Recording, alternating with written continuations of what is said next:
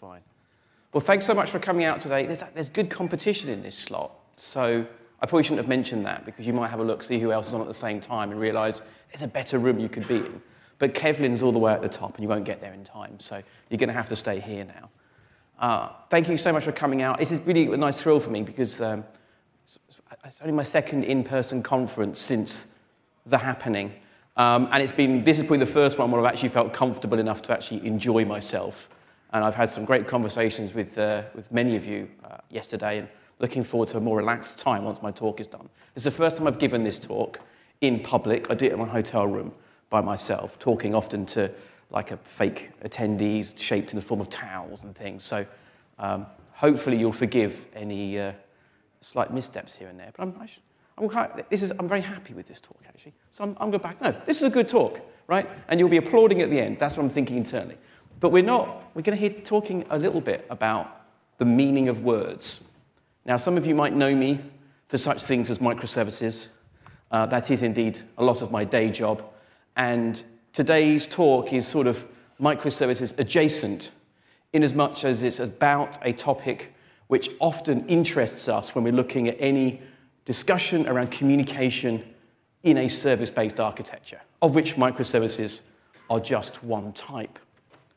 I spend a lot of my time talking about boxes. Boxes and, very importantly, arrows. Right? The arrows are kind of vital in the whole boxes and arrows story. Sometimes I'm talking about how big boxes should be, or, indeed, how small boxes should be. In other situations, we are discussing what should be in a box. How many things should be in a box? I do especially enjoy talking about the shape of the box, and of course I have my own personal view, which of course is the correct view, which is that all boxes should in fact be hexagons. But today's talk is actually about the arrows between these lovely, lovely boxes. This, my friends, is the life of an architect. How glamorous. Is a simple microservice architecture, because some of you probably want to hear a little bit of microservices stuff. And I always like to be very clear about what these diagrams represent, because I think understanding what I'm trying to share helps you get the best out of it and make sure we're talking about the same things. This little microservice architecture is a logical architecture diagram. And I show arrows here between these services. So this arrow here is what I use to denote a logical dependency. So the arrow here from returns to shipping defines the direction of a logical dependency. And specifically what we mean here is that the returns microservice depends on some functionality which is provided to it by the shipping microservice. I think it's a mistake with the service architecture to think in terms of, oh, I'm accessing data. I think more generically, the shipping microservice has some functionality it implements, and it decides to expose some of that functionality over network endpoints, which other services can then consume. And so this arrow says the returns, to do with part of its job, I need to rely on things that the shipping microservice provides to me. This is kind of the acceptable face of coupling in the context of a microservice architecture, and I've referred to this typically as domain coupling, quite a loose or weak form of coupling in general, well, when compared to the others. So when we start talking about how to implement these interactions, the most common question I then get, and this is going back for many, many years now, is should this integration be synchronous or asynchronous? That's what I get. And I actually think this distinction is not very useful. And we'll get into why. That's really what the whole talk is about, that this distinction isn't one that gives us any ability to talk reasonably about what we want out of a system. I typically instead try and start the conversation talking about the different styles of interaction that we might have between two microservices. And broadly speaking, I've broken the world down into request response-oriented communication and event-driven communication. And again, this being a talk about meaning, I will now explain what I mean by these terms, just so there's no confusion. Request response-oriented communication is probably the form of communication that many of you are most familiar with. So in this case, we've got a microservice. In this case, it's the returns microservice, which is acting as the consumer. It wants to consume functionality provided by another microservice. To do so in a request-response-oriented fashion, it sends a request. So in this case here, I'm going to another microservice and saying, hi, look, I need a shipping label. We need to return this package for a customer. I don't know how to generate return labels, but you do. The shipping microservice looks at the weight of the package you're trying to send, the location you're trying to send that to, and it generates you a label, and it gives you a PDF maybe in the response that you can then use. Some people would refer to this in terms, instead of request response, I'll just say request driven. I like to point out that you always do want some kind of response, even if it's just to know, did the thing work? But often because we need the response to do something else with that information, or because we've got a chain of causality that we need to deal with. Other people will talk about commands. You can see a request as being a synonym, an alternative name for a command. I prefer the word request because request is slightly weaker, which I think is important. When I send a request to something, the thing I'm sending a request to gets to say no. When I call something a command, it feels much more forceful. Do this, do it, do it.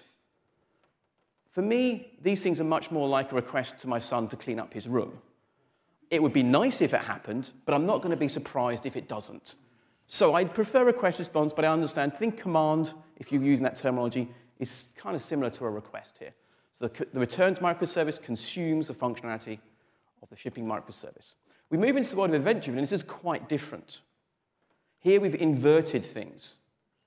With request response, it's the consumer that initiates the interaction. I need to do something, can you help me, please? With event-driven communication, we have an inversion. The consumers in this interaction don't initiate the interaction, they react to things happening in the system.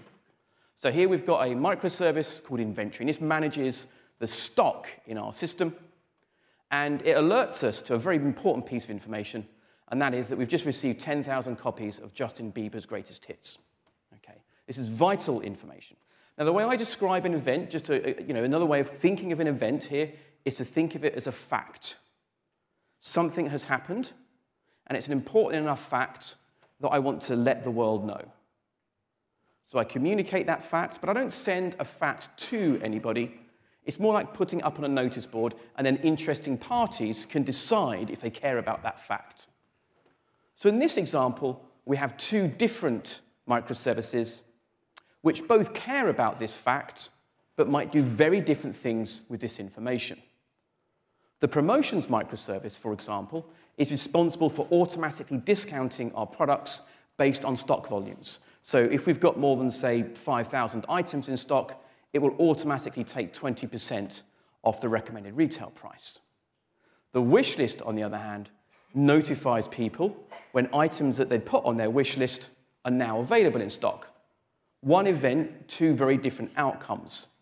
So in this context, these microservices on the right-hand side, promotion and wish list, are the consumers. We see a kind of an interesting inversion. And these interaction styles are very different. Request response feels very familiar to us. Event-driven is very nicely loosely coupled, but has some additional complexity when trying to confirm things like, did anything actually happen? I'm a big fan of event-driven interactions because of that loose coupling nature. This is to set the scene of sort of how I tend to approach the world of interprocess communication. This tends to be where my head goes to first. I would say the majority of non-trivial microservice architectures that I've ever worked on will end up having a mix of these styles of interaction.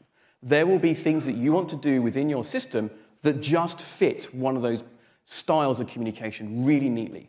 And you'll annoyingly have a lot of types of interactions that could be modeled in either way. And this is the beautiful bounty of our industry. There's always 100 different answers to any given question. So then the interesting question is, well, what's my problem with synchronous versus asynchronous? Well, traditionally, I would sort of talk about synchronous and asynchronous here, request response versus event-driven here, and then talk about how they are related to each other. And as we'll see, we think of request response traditionally as being very synchronous in nature, but in fact, it can also be asynchronous. We'll see how one way in which we can make an asynchronous interaction around request response for some value of the word asynchronous, and as we'll see later, the word asynchronous actually has no value. But event-driven interactions we always think of as being asynchronous in nature because the things reacting to the event are based on the nature of the interaction, deciding what they do, when they do it, if they feel like it, right? And so I often found this kind of way of thinking of the world quite useful because rather than, say, picking a technology and then working out from that technology what I could do with it, instead I start by thinking about the style of interaction I want and then using that to pick which technology I want based on other factors in my environment. However, I've stopped doing this a little bit, partly because I've come to the realization there is no consistent definition of what asynchronous actually means. And I was sort of inspired to do this talk partly by a post by Pat Helland. So this is actually from Pat Helland's newsletter, which is it's a very sporadic posting, but Pat Helland's a pretty smart guy. And in this post, he makes the argument that we should stop using the term eventual consistency, because we use consistency, the term consistency, in two very closely associated contexts, but those words have very different meanings. When we think about consistency in the context of eventual consistency, we're thinking about can 2 or 3 or 4 replicas see the same data at the same time? That's one of our main concerns. But then we have the term consistency in the context of an ACID database transaction, and it means something completely different. I mean, if you look at the definition of what consistency means, I'll leave that as an exercise to all of you, it means something very weird. And his argument is, well, actually, that's actually got mathematical properties and, formal thinking behind it.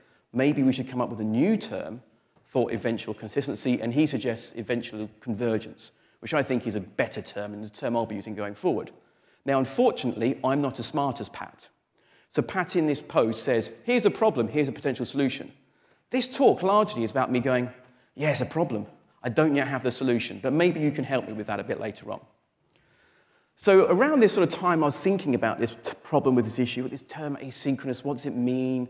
I talk to different people, I get very different views. So I did what any smart, rational human being would do, and that is reach out to Twitter for some well-thought-through advice and guidance.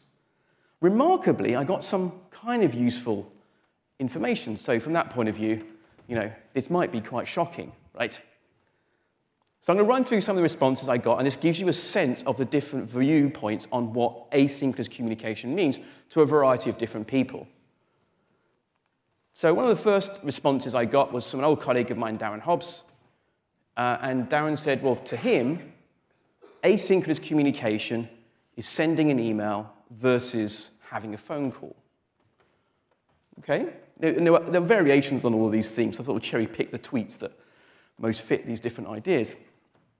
Now, the problem is when we see a definition like this, we immediately start making assumptions that asynchronous communication will therefore somehow be slower than synchronous communication, which is not the case because the speed, the throughput, the latency of a system is based on a number of factors.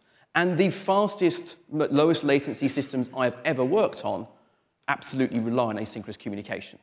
So this idea of slow email, fast phone call doesn't quite line up, but there is something about this distinction that is interesting. So this was sort of rolling around in my head, and I thought, well, while this Twitter thread was going on, and obviously there were certain conversations being had that I made heavy use of the mute button on, I thought, well, let's look elsewhere for where people have put time, energy, and work into trying to define these terms. And I come across the Reactive Manifesto. I say come across it, this is one of my favorite punching bags. It's always good to see where smart people have decided to get together and work together and try and define terms, putting their head above the parapet. And I thought I would reward that work, and there's a lot of great stuff in the Reactive Manifesto. I don't agree with a lot of it, and that's okay. But because they put their head above the parapet, I think it's only fair to take pot shots at them for things I don't agree with and cherry-pick things that I can poke fun of. So I say this with lots of love for the people that wrote it. I do know some of them. There is some good stuff in here, as I say, but there are also some things that just, to me, don't make any sense. The later versions of the Reactive Manifesto try to do a better job of defining terms, which is good. So I went to have a look at their definition of the term asynchronous. They start off, of course, in time-honored fashion, talking about what the Oxford English Dictionary thinks about asynchronous. And they say the Oxford English Dictionary defines asynchronous as not existing or occurring at the same time. Now, interestingly, the Oxford English Dictionary has multiple meanings for words, as something we'll come back to a bit later on. They have an explicit meaning for the term asynchronous in the context of computer-based systems, and that is not what this definition is. So they've picked the wrong meaning for the word, but that's fine, we'll move on. The next thing they say is in the context of this manifesto, we mean that the processing of a request occurs at an arbitrary point in time, sometime after it has been transmitted from the client to the server. That's what they mean by asynchronous. And I'm thinking, what does that mean? Let's go through it again. The processing of the request occurs at an arbitrary time, sometime after it has been transmitted from the client to the server. And I'm thinking, what, as opposed to processing the request before it's been sent? How would that work? It's like some kind of Doctor Who stuff going on here. Do they think that other types of protocol, we've got instantaneous communication? Look, there are two truths about distributed systems. One, it takes time for stuff to get from point A to point B. And two, sometimes point B isn't there. That's all distributed systems. The one thing we know is time is a thing, right? So, of course, I have to send something, and then it gets processed. This meaning isn't really helpful. But there's some other stuff in there that is kind of interesting. They then go and say this is the opposite. They use a different word there. They use the word antonym, which is actually also the wrong word to use there, but we'll let that one lie. The opposite of synchronous processing, which implies that the client only resumes its own execution once the server has processed the request. Now, as I say, there is a lot of things in the Reactive Manifesto that's good. I don't agree with it necessarily wholly, so please take all of this with a pinch of salt. But look, it's good to kick something that's got a lot of attention, right? I feel like I'm at least punching sideways rather than punching down. This is interesting, though. But this, for me, isn't necessarily about the distinction between synchronous and asynchronous. The client only resumes its own execution once the service has processed the request. This is about something different, more explicit, more discrete. And some of the tweets agreed. So originally, Steve Smith responded, and he said that for him, if he's thinking about synchronous versus asynchronous, he says a TCP connection is open for the duration of a communication. Now, I know Steve, he didn't mind that I was obviously going to poke holes in this. So I said, what, if I use quick or UDP, it doesn't count? I knew the answer to this. Of course, the answer is, And he said, no, he clarified what he meant, which is, I assume you're not blocking for a response. So this is getting more specific. This lines up with what we just saw in the Reactive Manifesto. So for Steve, and for at least one aspect of what the Reactive Manifesto authors mean by asynchronous, they mean not blocking for a response. So this is interesting. And this, I think, is worth discussing and exploring. So let's talk a little bit about what non-blocking means. So here's a simple scenario. I've got two services, loyalty and subscription, and I've got another microservice that needs to interact with them in some way.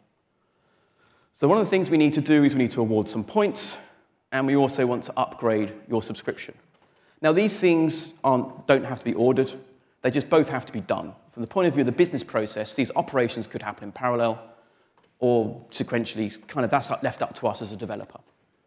Now, if we started implementing these, maybe, let's assume we're implementing these as sort of a direct HTTP call. So this could be using REST over HTTP, maybe we're using gRPC, which again is just going to be using the HTTP protocol under the hood. We might end up with some simple code that looks a bit like this. So I've got a line of code. So the first line of code here, I go loyalty service.award points. Okay, I pass some parameters in. And REST1, that's the first response. So I'm going to execute that line of code, and I'm going to block and wait until I get response. Once I get that response, I'm then going to move on to the next line of code.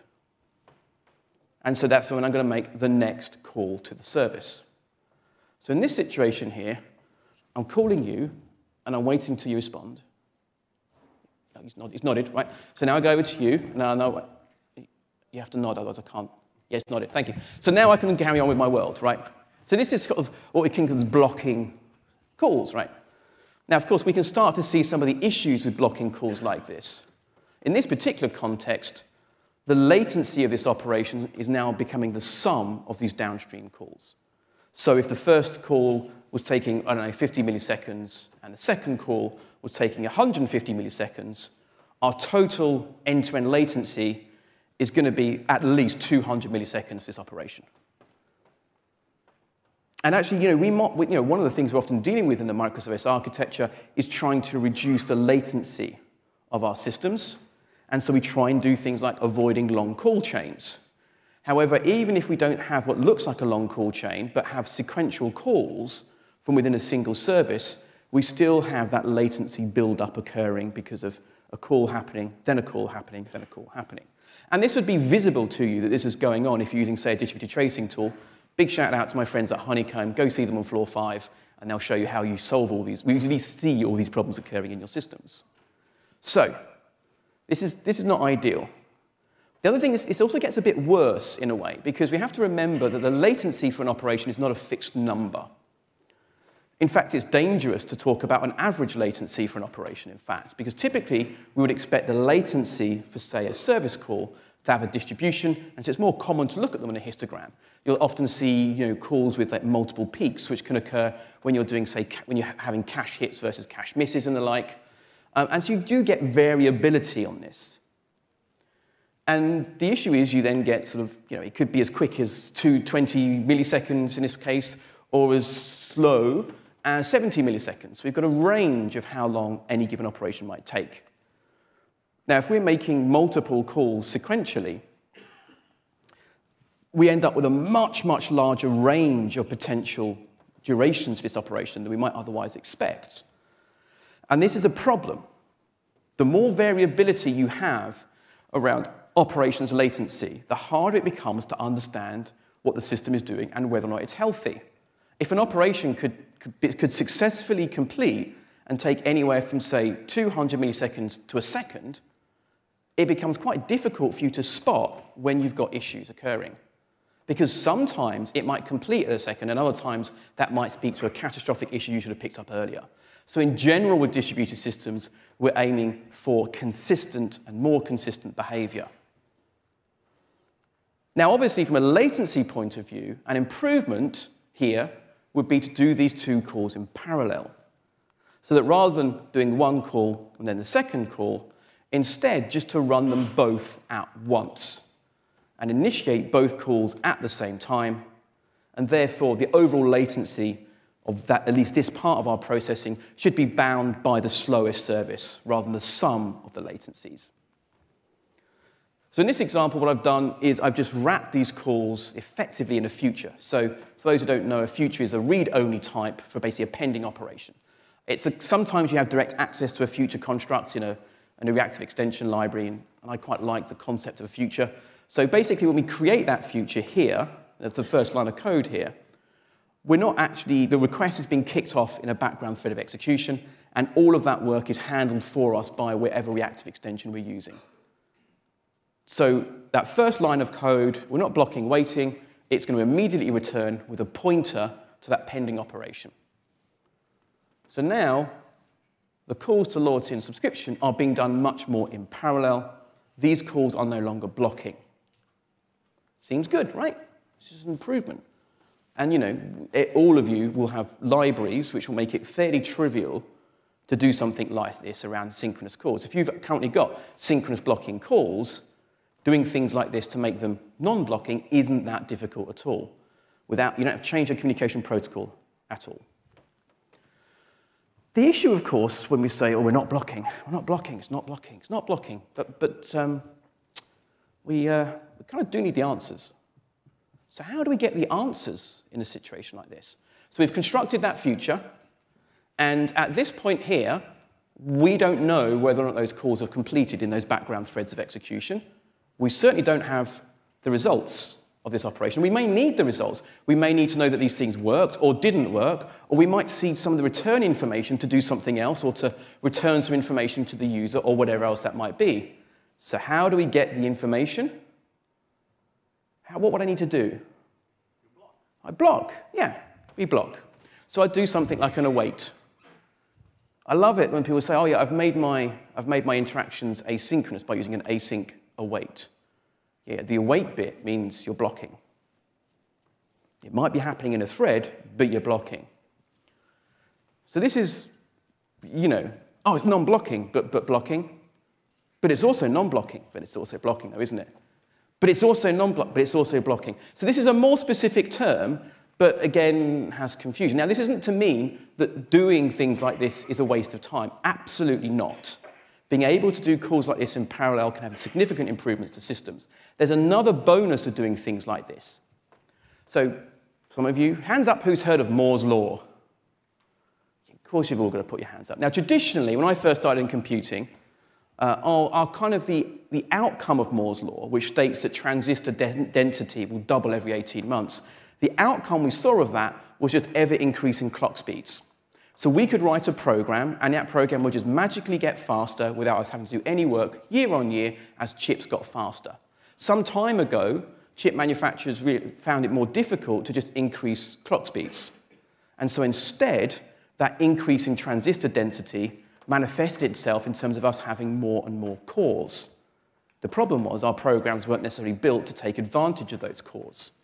When we do things like this, depending on the runtimes we're using, when we create those effectively background threads of execution to run those non-blocking calls behind the scenes, we give our runtime and the operating system the opportunity to make use of those additional cores.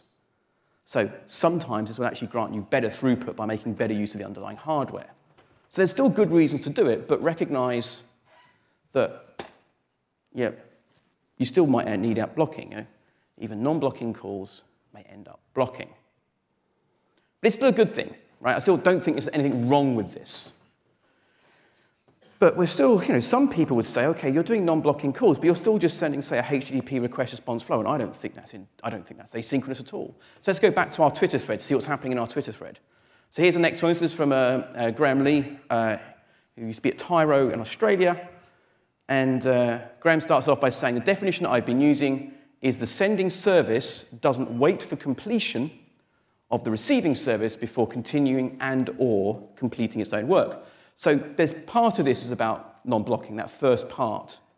The second thing he says, though, which is where we're getting into another definition of what asynchronous means to some people, which he says, but now I think about it, I think I also expect a temporal decoupling from the receiving service's availability. Now, at this point, I'll pause and say there's a lot of competing definitions of what temporal decoupling means as well, but we can't get into that one because I've only got so much time. But we'll talk at least about what Graham means in this context in a moment. Another variation on this comes from Benjamin, who says, synchronous communication, there's a direct communication between sender and receiver. Async communication, there's an intermediary involved between the sender and receiver. And both Graham and Benjamin are basically touching on this idea of decoupling of the client, the temporally decoupling the client and server using some kind of intermediary, and typically by this we would often mean a message broker. Not exclusively, but this is what we often have. So the way to think about message brokers is as often called middleware. Rather than talking directly to the place you want to send a message to, instead you deliver that message to the broker and the broker takes it from there. So service A wants to send something to service B, it actually says, gives it to the broker, says, here's the message, can you make sure that B gets this when B is available? So if B is currently unreachable, the broker holds on to that message. Once B is available, that message gets delivered. It's a lovely, beautiful idea. So this is what Graham thinks of when he thinks of asynchronous communication. It's temporal decoupling, some kind of intermediary, like a message broker. And effectively what we're doing here is we're offloading this property of guaranteed delivery. We're going to the broker, and if once the broker gives us acknowledgement, we are trusting the broker to ensure that message is delivered. Now, there's lots of different guarantees that you'll get from brokers. You need to look at your own documentation to find out what your broker means by guaranteed delivery. But again, we only have so much time. Another comment. Async communication is like dropping snail mail in a red post box and then going on with your life. Then one day, boom, Postman Pat stuffs something into your house mailbox along with millions of coupons and charity mailers. So I know a lot of people here are not from the United Kingdom, and some of you are also young, so you might have a different version of who you think Postman Pat is, but this is the OG Postman Pat. Not that idiot with the hovercraft, right? This is proper stop-motion OG Postman Pat, and this was a fantastic show, gritty, realistic show about a postman struggling with his life as a single parent of a cat delivering packages. He might have been married, I don't remember, right? This idea of the broker, the intermediary, like an inbox, is kind of useful, right? So I'm out, someone comes and delivers post through the front door. It's in my letterbox when I get home. In the US, obviously, they have post boxes on the edge of the property because if you go onto the property, you'll get shot. So that's why, but anyway, you get the idea though. I'm not at home right now and I know things have been delivered for me. I don't have to be there to receive the package. And that's great. And in a distributed system where one of the fundamental truths is sometimes the thing you want to talk to is not available, having something which can act as an inbox is incredibly useful, especially if that inbox has good durability. And there's actually a bunch of different variations on this. You don't have to use a message broker. You can actually use databases for this, although you probably shouldn't. For communication between services, file systems are incredibly common as well for doing this. I create a file, I drop it in a location, and another service picks that file up. You're using the file system there as a durable intermediary. We don't have any smarts around being told when the new file arrives, except for our ability to poll the file system. But again, that's something built into all the common libraries of languages I've ever used, well, in the last 5 years at least. We could even do this with email. This also should be filed in the, just because you can communicate between services using email doesn't mean you should. Email as a reliable message broker has a lot to be desired. But the key thing here is I don't need to worry about whether or not the recipient is currently available. It's a nice property. But we do need to trust that the intermediary is good and isn't going to fall over. We have to put our faith in that, which means not just the people who wrote that broker, if you're using a message broker, but also the people that run it. This is why I always try and use a managed service, because people who run managed services are always smarter than me. But yeah, again, your mileage may vary. Now, I mentioned at the beginning that we traditionally see request-response-based communication through the synchronous light. But I mentioned that you could absolutely make request-response asynchronous. And we've seen one version of asynchronous request-response-based communication just by making it non-blocking, whatever that means. Here's another variation on asynchronous request-response when we think about using a broker. So service A is going to send a request here to service B. I'm going to ask service B to do something. And so I put it into a queue for microservice B. B consumes the message, in this case the request, from that queue. I do some work. And remember, B's going to pick that up when it's ready. And when that work completes, it's going to put its response back on another queue. And back the response comes. There we go, isn't that nice? This is asynchronous. This is asynchronous request response via a broker. Who knew? Kind of powerful. Works really well. The challenge, of course, what this does, though, is it does expose another interesting problem. The way most brokers work, it's not possible necessarily to guarantee that the response is going to come back to the same instance of a microservice that sent it. So far, I've mostly been showing a very logical view of a microservice. But in reality, when we deploy a microservice, we have multiple instances, typically for baseline durability. Right? You don't get an SLA for machines on the cloud, ergo you want to have multiple copies of your microservice instances to tolerate those nodes dying. So I might have multiple instances of service A and, in fact, service B. So when I send that first request to that queue, and B picks it up at some point, B does its processing, and it sends back the response. And that response goes back on the response queue. That response could go back to a different instance of that microservice. So we have to code A in such a way that it can handle that return value coming in and be able to effectively, if there is sort of a causal chain, pick up processing again. Effectively, this encourages us to make these things much more stateless. Now, if you build a system where you say, no, the original instance that sends that request has to get the response back. The next question to ask about is why. Well, often the reason why is because you're holding on to state in memory. I've sent that request over a broker, and I need the response to come back here because I need to carry on that processing, and I'm holding state in memory. So now I've got the complexity of somehow trying to effectively do session-based message routing, which is an added complexity. And then I ask the question, what happens when that machine dies? Oh, that's okay, you say, because I've used some kind of system for replicating in-memory state. And I'm like, what are you doing? This is not the way the world works. Just stop it. Just make your system work like this, and everybody's happier. It'll be more robust and more scalable, and you'll write code which is much more stateless, and the world's happy. Unfortunately, the vendors are crying at this point because there are lots of vendors that sell complicated software for doing in-memory replication of state. Now, to be fair, there are some programming problems where maintaining in-memory state across multiple requests is required. Sort of in-memory processing grids, online shooters and other games online, because of the latencies involved, absolutely. They represent probably less than 5% of the world's computing problems. You're likely not in that 5%. If you are, you know it. Okay, so keep your stuff stateless. We don't have that here. Coming back to our previous example, when I'm making those calls, I want you to do something, and I want you to do something, and I'm waiting for you both to come back. So both the responses here could come back, but they're going to have to come back to the same instance. That's kind of implicitly what's happening here. I've opened the connection from my process to your process. It's coming back here. So we know the responses are coming back to the same instance. So then we should ask the question like, well, what happens when the consumer, i.e. the process running this code, dies halfway through? Well, we're going to lose those responses. They've gone. Bye. Hopefully they weren't important. And hopefully we can retry this operation. So just something to be aware of. What happens, we often think about what happens when the service we're talking to dies, but what happens when the client sending that request dies halfway through? Do we know how we're going to recover from that situation?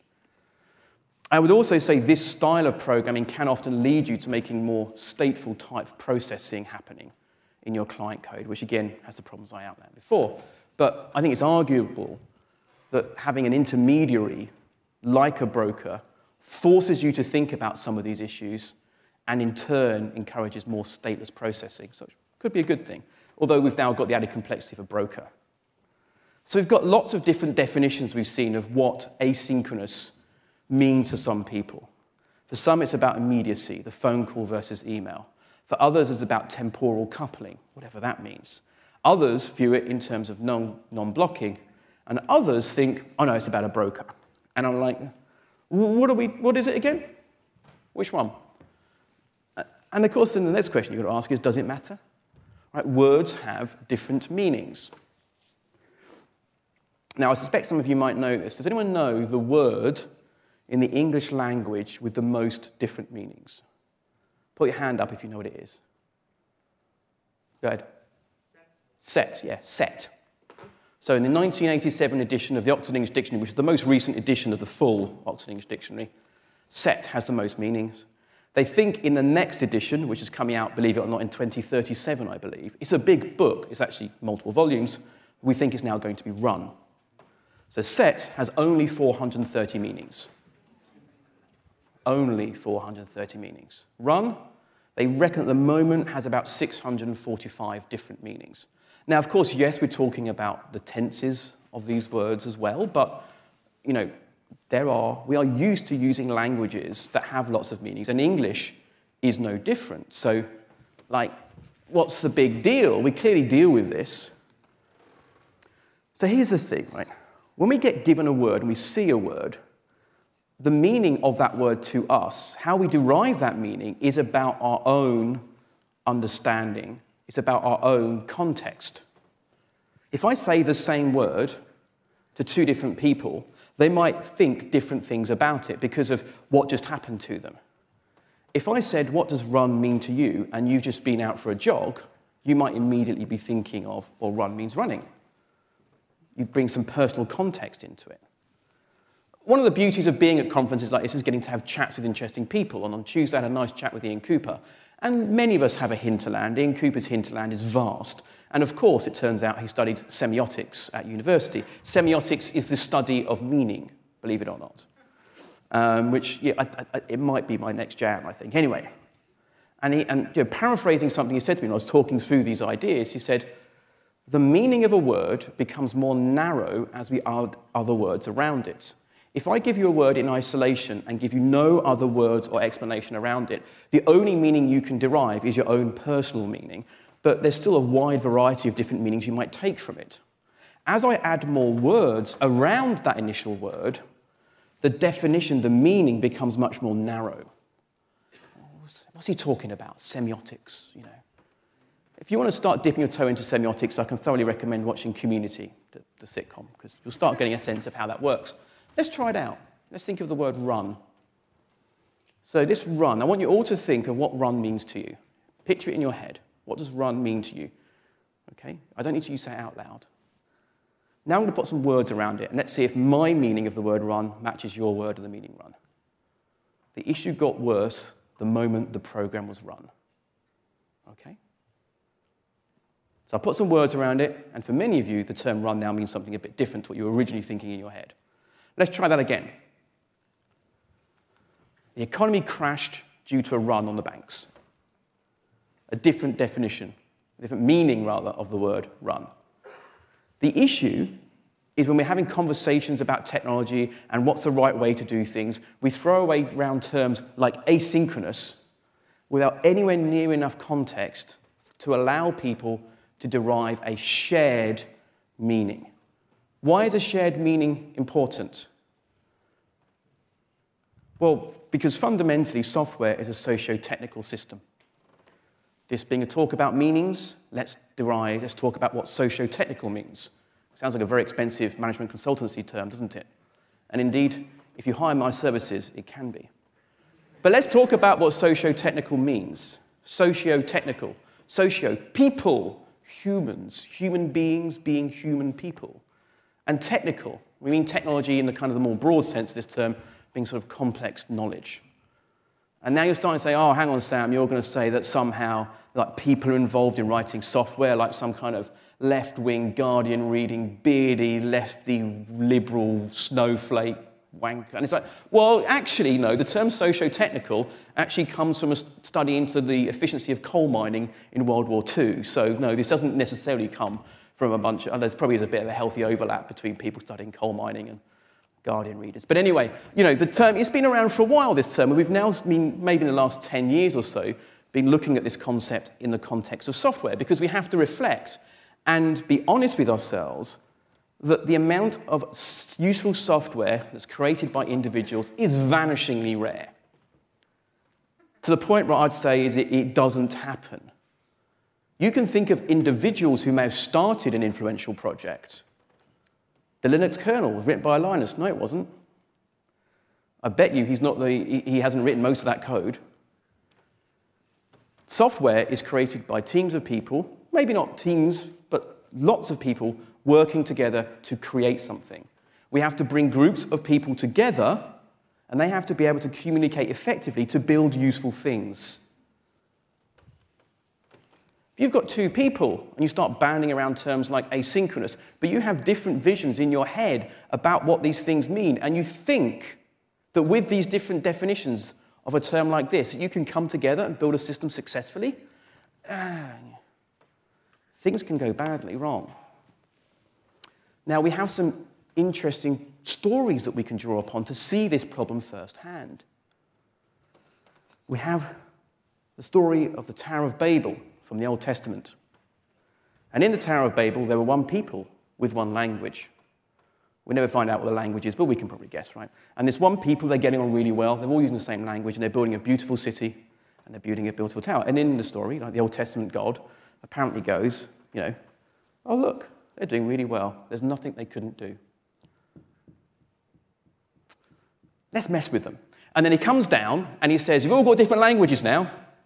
And lo, the Tower of Babel doesn't end up getting built. Now, I always thought in the Old Testament there was some explanation for why the Old Testament God did this, but not really. It just seems that the Old Testament God, no matter what your beliefs are, the Old Testament God, bit of a dick. So we know, like this is a thousands of years old story that speaks about the importance of people speaking and being able to communicate clearly to deliver interesting and powerful things. Coming back to our context, the term asynchronous in the context of interprocess communication has so many meanings that it is effectively meaningless if you use that word in isolation. And what I tend to find is as I put more words around the word asynchronous, I no longer need the word asynchronous in the first place. So what can we do with this? When you're thinking about the thing you're trying to build, understand what is it that my application needs. Talk about how it should handle different situations. Talk about its desirable characteristics. And get specific as possible about the general ways you expect it to handle certain common situations. What should happen when a server is unreachable? How are you going to handle that? How fast do you want it to be? Putting numbers around things is always good, I find. What should you do if the client crashes? And use and develop more explicit terms, even if it means locally coming up with your own internal terms to define things, to make things more clear. An old colleague of mine, Nat Price, has a great talk about how event storming was almost a disaster at the company where he worked. And that's because, he said, partly because there are lots of different people coming in with different contexts, and they all had a different meaning of what the word event meant. For some, event was something in an event source system. For others, event was about communication between things. And it ended up being a giant mess. And so they ended up actually having to use terms like historic fact to distinguish between different usages of these things. So maybe you want to come up with your own internal terms which are more specific within your context. Say things like, clients should, wherever possible, be non-blocking. You should try and run operations in parallel, but we're going to give you the visibility to see when things could run in parallel. Again, go talk to Honeycomb on floor 5. Tell them Sam sent you. I get no commission. Or we are going to use broker X as an intermediary so that we can do X, Y, Z. Be more specific. But don't try and use this as a way to gatekeep language or make it about a power play about correcting other people. So in The Princess Bride, and this is a bit of a, I haven't quite used this as a way it should be used in a way, because obviously in the film, which you should all watch because it's a brilliant film, we have this situation where Vinicus is running around saying inconceivable a lot. And the joke, of course, in the film is that we all kind of do know what inconceivable means, and Vinicus is clearly not using it correctly, right? And so this is what the conversation is about. You keep using that word. I do not think it means what you think it means. And he's being polite here, but in a way that it's like, yeah, you are kind of wrong. If you're trying to have conversations with your colleagues about the terms and the words they use, I mean, I think Guillermo Montoya is doing it fairly well. And there's something irresistible about Mandy, isn't it? But anyway, you could afford to ask a variation on this. So next time someone says, we should make this asynchronous, maybe just ask, what does that mean to you? And you might be surprised. Okay, that's me. We've got time for questions. I have a book. Please buy my book.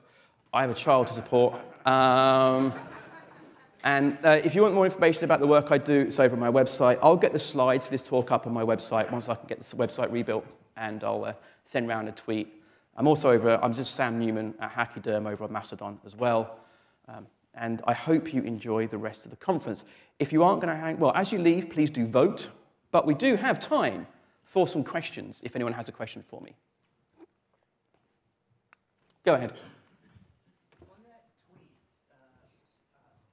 those tweets you had, did anyone mention the definition of asynchronous being out-of-order communication at all?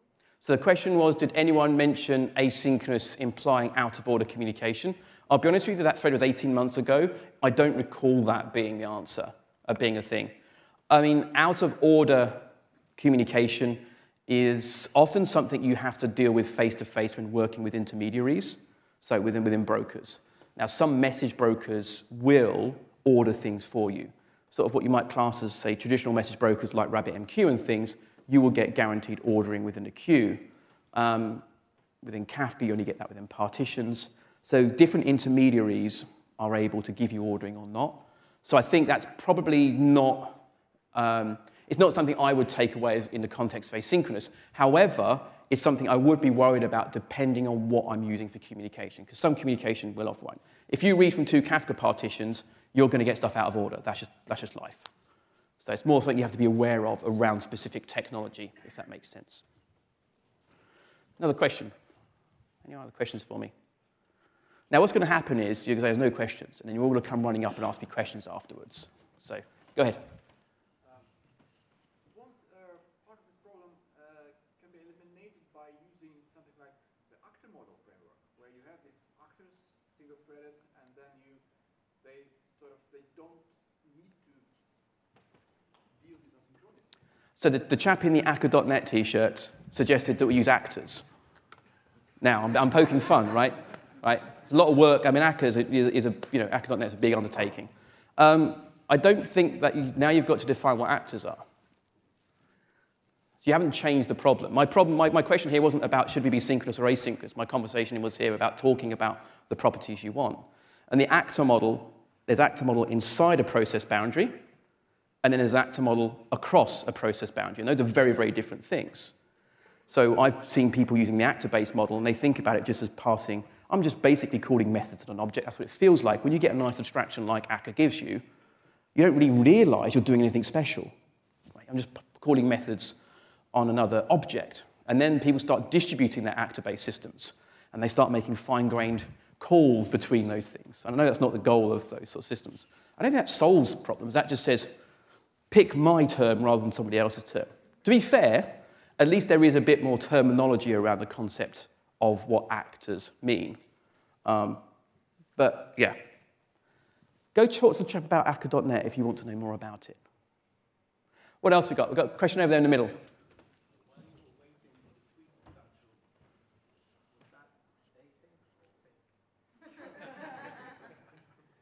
Well, depends, you know. I wasn't sitting there waiting. Yeah? Yeah, I mean, that's the thing. That would be a form of asynchronous. I'm waiting around. I'm not waiting around for that person to operate. However, if I was writing an article or doing a presentation that needed the answers, I would have to wait till I got enough answers to write the presentation. And I put that tweet out 18 months ago, and 18 months later, here the talk is. So maybe not for the individual tweets, but I kind of did have to, at some point, block and wait till I had enough information to do the talk. Oh, wow. That's quite clever. Yeah. Good question, though. I like the question. That's an awesome one. Thank you. What else we got? Who else got a question for me? Now, I've got a question for you. Hands up if you're doing asynchronous communication between your processes based on the conversation we just had. So you're very certain, very sure of yourselves, aren't you? Later on, go chat to someone else. Well, exactly, there you go. That's the right answer. Yeah. But afterwards, go maybe chat to someone else doing asynchronous communication. There's some people with hands up there and ask them what they do. And you know, what you find might shock you as well. But yeah, just be clearer. Any other questions at all about any of these things? I promise I won't poke fun. Go ahead. How do you draw the line between precision and technobabble? Yes, good question. So how do you draw the line between precision and technobabble? And it's sort of interesting because some of the things you can, when you do have terms in a complex domain like ours that can have different meanings, sometimes what we do is we bring a new word in to try and give it more specific meaning. This, though, then unfortunately just increases the vocabulary that you have for a particular domain. So, okay, we're not going to use the term eventually consistent. We're now going to say eventually convergent. I've now got to explain what convergence means. Honestly, I don't know the answer to that. It's also a bit unfair for me because most of my job is often helping to educate people about what these terms mean, and I'm not sure of the answer. I think what it helps is to often try and get feedback from people that are not as in the domain as you are yourself. So, you know, when I write the book, for example, I would purposely go out and get people that don't know microservices that well but do know computing. And they'd go, what's this mean? What's that mean? What's this mean? I think that's all you can do. If you're somebody inside an organization, for example, who is there to communicate on ideas or share about ideas, you're a technical leader, for example, I think it's important that you actually go out and chat one-on-one with people and use these terms and get feedback on them and tune what you're saying and how you're saying it. A lot of the time, I will go to presentations about topics that I already know really, really well, and I nearly always come out of them with some other way to express ideas in a better way than I could. Honestly, a lot of it's just, I think, just practice and triangulation. And triangulating with your audience. I think it's knowing your audience as well. So I've done like a couple of lectures and things like on a master's program, and you go in and you have conversations there. These are people that have never worked in industry before, so you have to triangulate your language. However, they probably know more about consensus algorithms than I ever will. I can't break it to them that, yes, they might be able to tell me how Raft works, but their day job is probably going to involve taking data out of a database and putting it on a screen, and maybe taking that data off a screen and putting it back in the database. But you triangulate your meanings, I think, based on the audience. All you can do. I think that's all you can do. Or study semiotics. But I don't have time for that right now. I'm going to, though. I will look it up on I'll look it up on Wikipedia. That'll probably be enough. It's tough, but you're right. It's absolutely tough. Go ahead, question. Just one thing, maybe you can have in the event-driven, maybe you can also have multiple consumers. So there's one request, but maybe multiple listeners to the response. Yeah, so around my terminology, when I talk about request response, if I wanted to send a request to multiple people, I would just send it to multiple people. With an event, so if you think you're a service and you post something up on a notice board, you don't necessarily know who's going to look at that. It could be multiple different people could come and look at it. The terminology I tend to use is I talk about request and response for request-response interaction and the event in the event-driven interaction. But yeah, events fit really nicely in any situation where you've got kind of a multicast. You often don't want multicast request because if you think about the nature of APIs, I'm not going to go and make the same API call on 10 different microservices because those 10 different microservices are doing different things. So that's kind of how, so typically most multicast situations tend to be more event-driven. I hope that kind of makes sense. Though. Any other questions? Question right there at the back.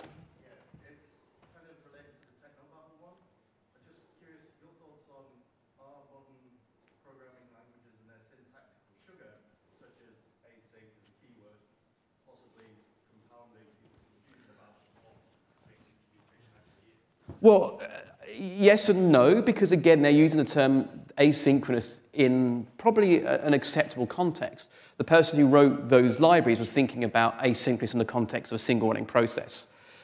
So we then take that term of asynchronous, which is in that narrow confines, makes sense, and then we use it to wrap calls on other service. So we're almost overlapping those contexts. So I don't really know the answer to that. It's weird because I did actually go back searching into all the prior art of where people use terms like asynchronous and things. I looked at Tannenbaum, for example. Tannenbaum only uses the term 11 times in the whole distributed systems books. I think he looked at that term and went, nope. But the reactive extension stuff, I mean, there might be, and actually what Pat Helen does in his original article is he said, look, the term consistency in ACID has that concept of an ACID transaction has been around a lot longer than us talking about eventual consistency. So his proposal was we let that prior art word remain and we come up with a new term, a new word. So I don't think we can blame the people who write the library because they were writing it in one context and we're using it in another context. But we can afford to make that less confusing.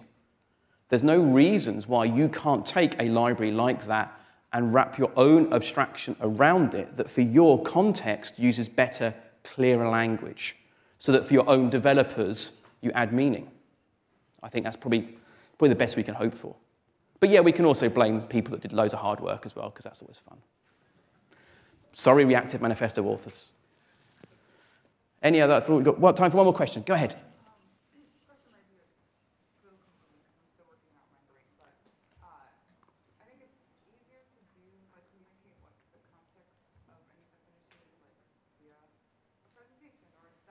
Yeah. But a lot of times we're just thinking through code. So how do you, and sometimes it's obvious, like, okay, this is just request response or better than not. And I guess thinking of it in a more, I guess, how do you communicate this? Yeah, so the comment was, so in the context of, say, a document or a presentation, you can take the time to build up sufficient context around these concepts that they have better meaning. How do we do that in code? I mean, a lot of it, part of this is a lot of what we use refactoring for is to try and rename things to give them more meaning.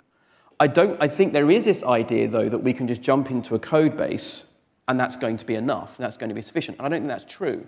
So hypothetically, let's imagine you worked at some kind of, I don't know, newspaper, right?